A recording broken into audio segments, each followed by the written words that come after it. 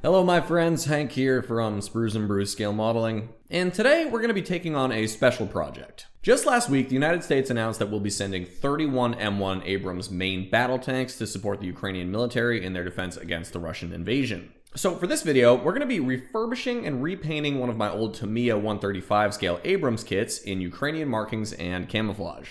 Since these vehicles haven't hit the ground in Ukraine yet, we'll do a little speculation as to what these tanks will look like in Ukrainian service. So we'll reference some images of existing vehicles in the Ukrainian arsenal and we'll give it our best shot. Before we get started though, I'd like to point your attention to this fundraiser right here, if you're on desktop, and just below if you're on your phone. If you can, please consider making a small donation to Scale Modelers for Ukraine. 100% of the proceeds will go directly to the United Nations High Commissioner for Refugees, which is a UN agency helping to provide safety, protection, and assistance to the millions of people displaced throughout Ukraine since the Russian invasion began in February of 2022. Winter is in full swing, and your support will go a long way towards helping some of the most vulnerable populations in Ukraine as they navigate this extremely difficult time. If you'd like to learn more, I'll have links to the UNHCR website in the description below. Thank you for your consideration, and with that said, let's hop right into the video. Alright, so here's my old M1 Abrams kit. I built this guy up years ago and started a refurb project on it last summer and never finished, so this will be a great opportunity to give this kit a nice upgrade. The Ukrainians will also be receiving Challenger 2s, Leopard 2s, and AMX 10s from Great Britain, Germany, and France respectively, so if you're following along at home, you could do this paint job on any of those kits as well. The first thing we've got to do here is give our kit a nice flat black primer coat so we've got a clean slate to work with. And then we're going to grab some 4BO Russian green to start our base layer of camouflage.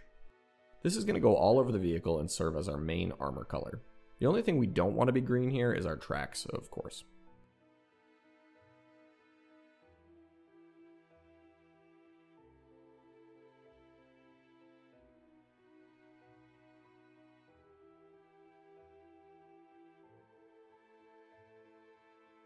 Once that's done, we're going to apply our first coat of gloss varnish. This is going to protect our base colors ahead of some fun painting techniques we're about to do.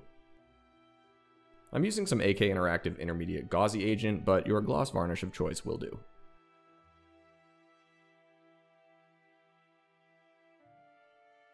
And once that's applied, we're going to break out our hairspray. If you've seen some of my other tutorial videos, hairspray works great as a chipping medium for paint weathering. All we need to do is very carefully spray a little bit of the liquid into the cup of our airbrush so we can spray it on just as we would with any other varnish clear coat.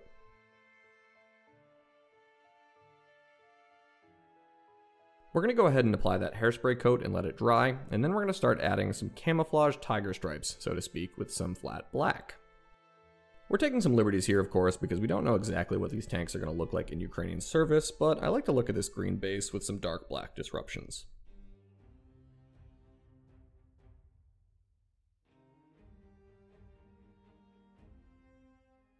No real rhyme or reason here, I'm just going to go along and freehand brush in a couple of big stripes, one on the front of the tank and one behind the turret.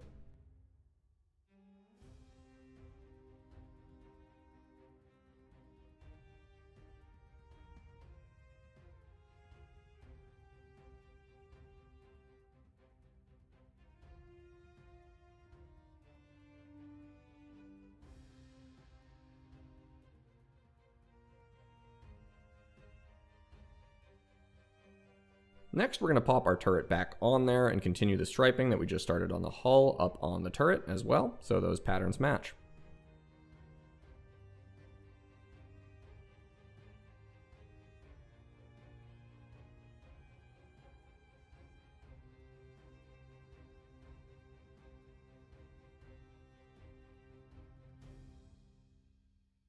Looking pretty good so far. Next, we're going to try and replicate some of the striping cross marks that you see on many Ukrainian vehicles in the news to help distinguish them from their Russian opponents. Worth mentioning, we're not going to use any decals today, so no matter what kit you've got at home, you should be able to recreate this look without too much trouble at all. I'm just using a bit of Tamiya masking tape here, and I've masked off stripe lines in one big cross that goes from bow to stern and side to side on our hull. We can paint those in with a bit of satin white, and once that's on, we can carefully remove our masks. These don't have to be super crisp, it's honestly better if they're not, because these markings would be applied by soldiers in the field, and they definitely wouldn't be perfect.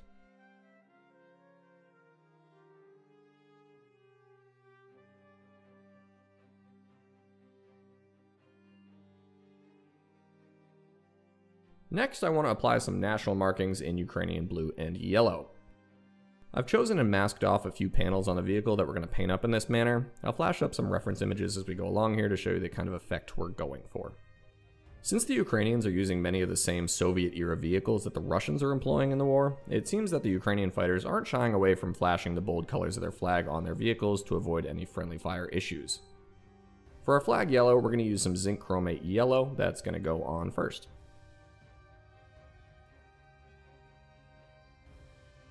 We can carefully spray this in on all the panels that we've masked off and designated for our Ukrainian markings.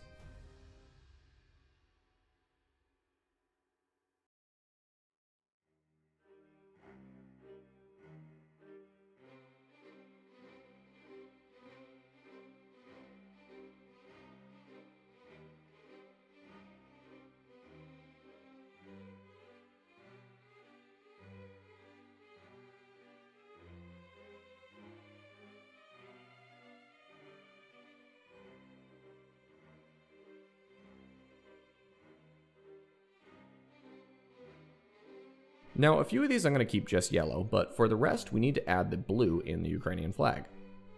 It's a relatively simple flag to paint, fortunately, so we just need to mask off the bottom half of the portions we've just painted. Next, we can take a little medium blue and spray in those remaining sections to create the top half of our flag.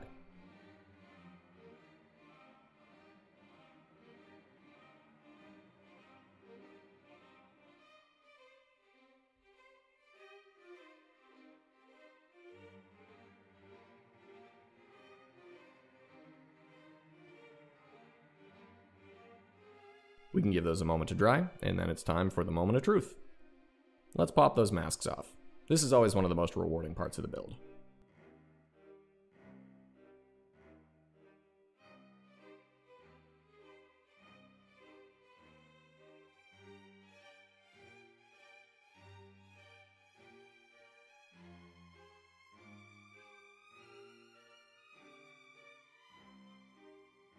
I'm very happy with how these came out. Probably a bit over the top with the flag markings, but hey, this paint job is an important symbol as well, so I went big.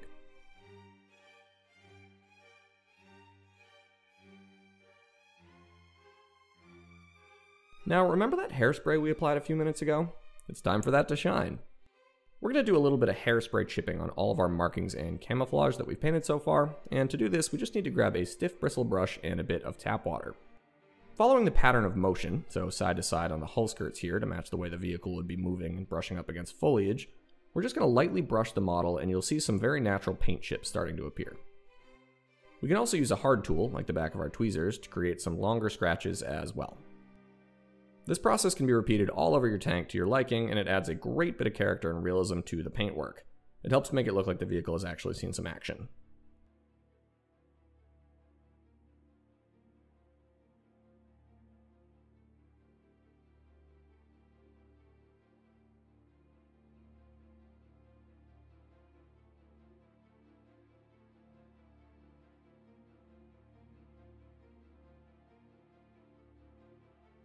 Now at this point I paused and painted in some of our smaller accessories like the turret MGs, tow cables, and the stowage in the turret bustle. If you'd like some tips on painting up these parts, I'll link to another one of my tutorials right here. With all of our painting done, it's time to start weathering. To start, we'll need to apply another gloss coat to protect all of our work thus far.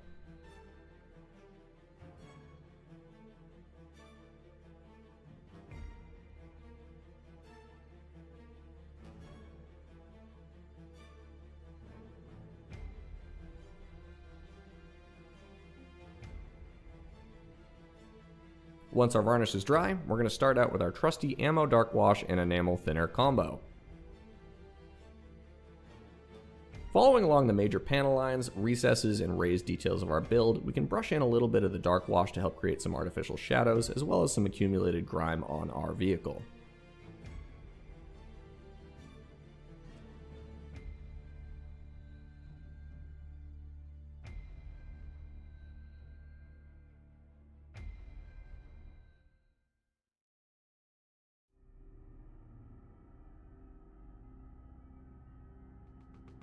Once that's applied, we can take some of our enamel thinner and help the wash flow into all the little nooks and crannies of our build to help accentuate those details. The thinner also helps us remove and spread out any of the excess product that we don't want to accumulate on the tank. We can repeat this process all over our vehicle. It's amazing how a simple wash can add a tremendous amount of depth and detail to a model. Just remember as you're working with the thinner to always brush the product in the direction of gravity. That way any streaks and grime you create will appear natural and authentic.